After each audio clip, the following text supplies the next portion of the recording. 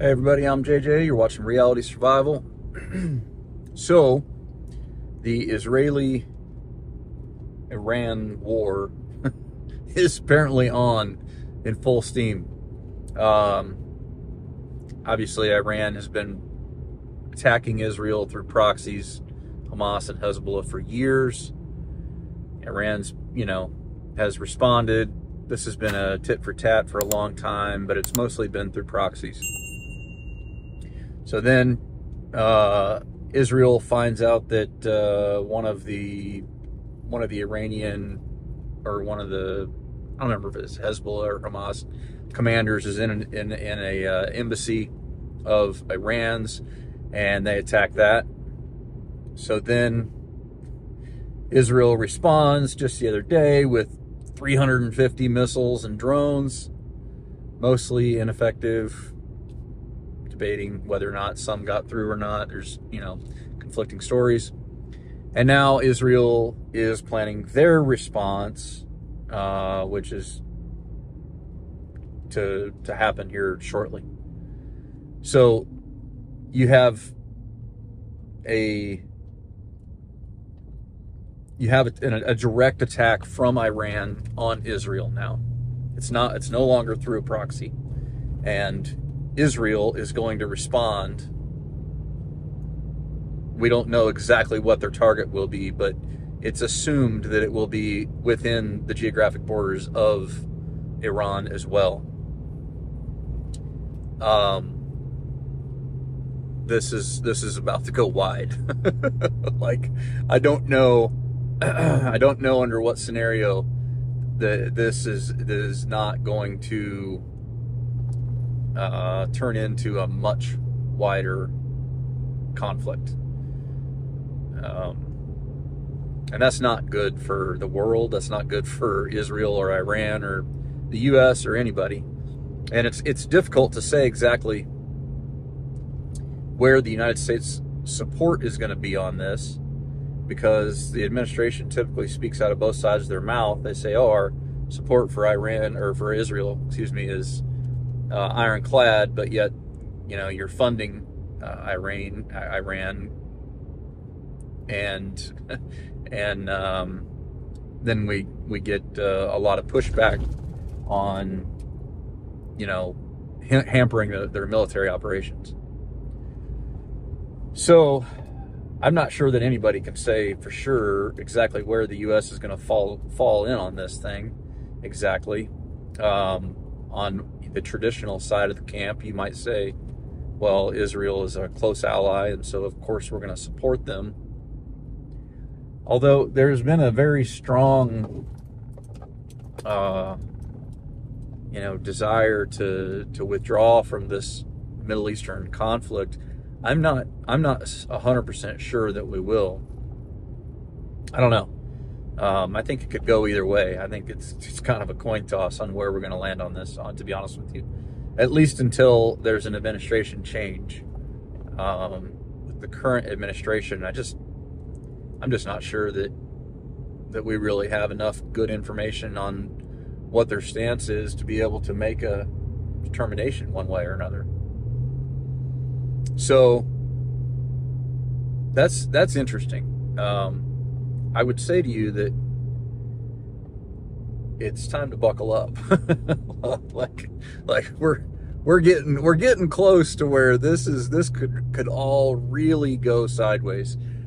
You've got in Ukraine, you've got NATO now, more NATO members saying that they're going to provide F-16s.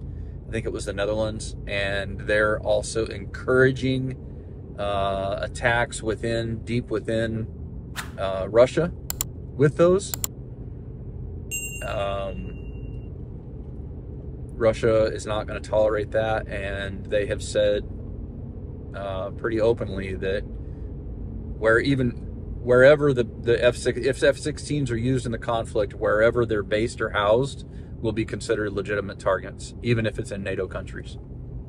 So, hard to say exactly how that's going to go. Are they going to place these F-16s in Ukraine and risk them being bombed and destroyed, or are they going to fly them from another country?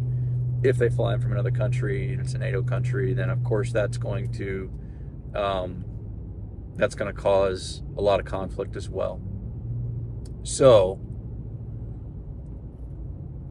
it's not looking good. It's not looking good at all. I hope that we can figure out a way, or that the geniuses that are in office can figure out a way how to keep this from moving to a wider conflict. But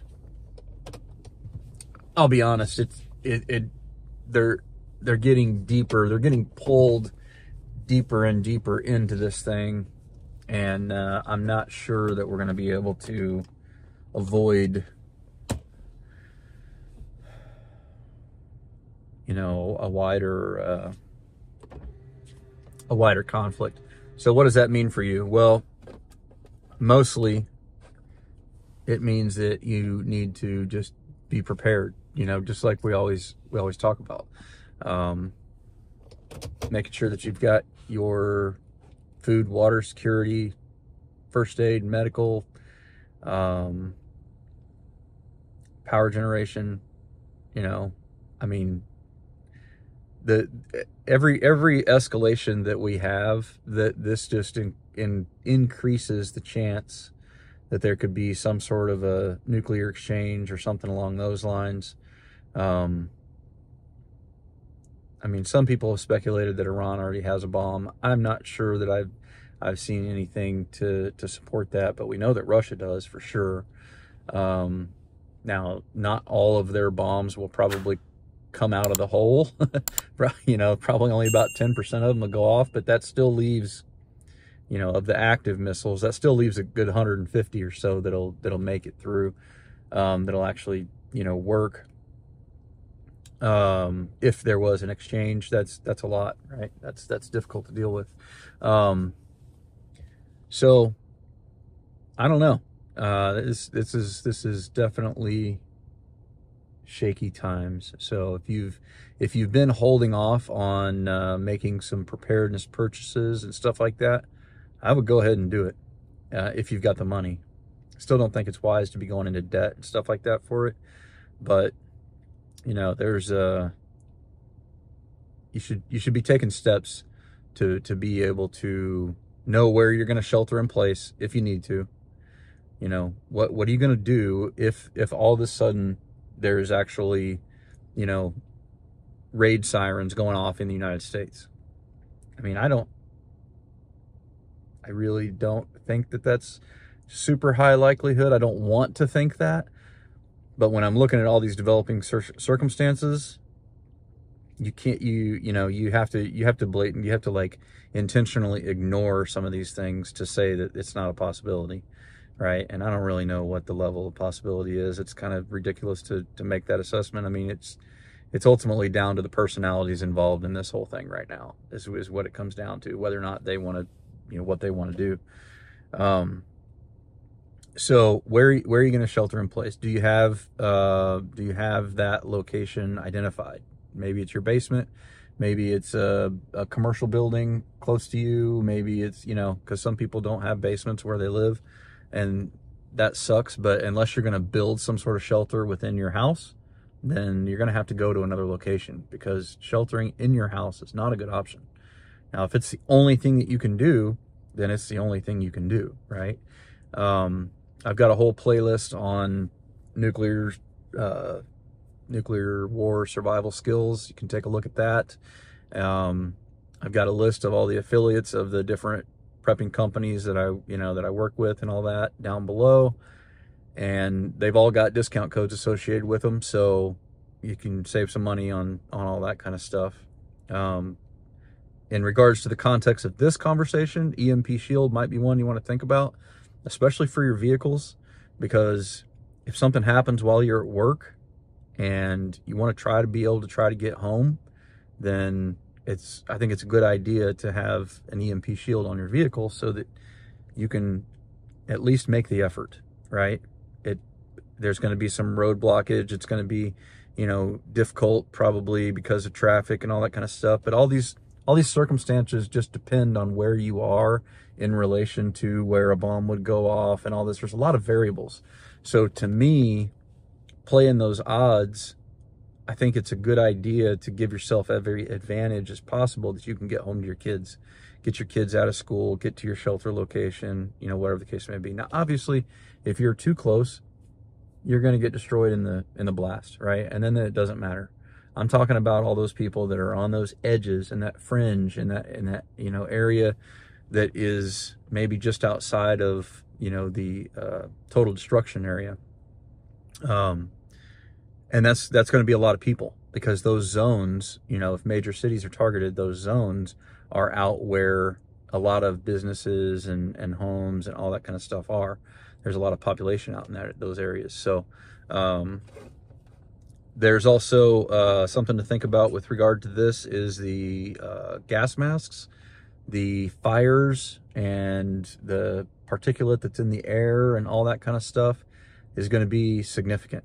And it's going to be, if there were an attack, a nuclear attack, those people that are in those fringe zones, there's going to be a lot of fires, there's going to be a lot of smoke, a lot of debris, and having a gas mask with you in your vehicle and at your home with some extra filters would be pretty smart.